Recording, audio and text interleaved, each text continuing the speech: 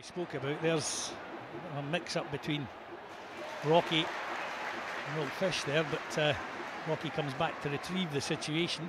Brilliant tackle there by Joe Newell, I think it was. Yeah. That was trouble, that was 2v2. It was. Joe Newell now gets the ball and surges forward. He's got Cadden outside him on this near side. Cadden out in field to Newell again. On the 18-yard line. Nicely into Lefondre. Back for Newell into Eliuan. Chance here.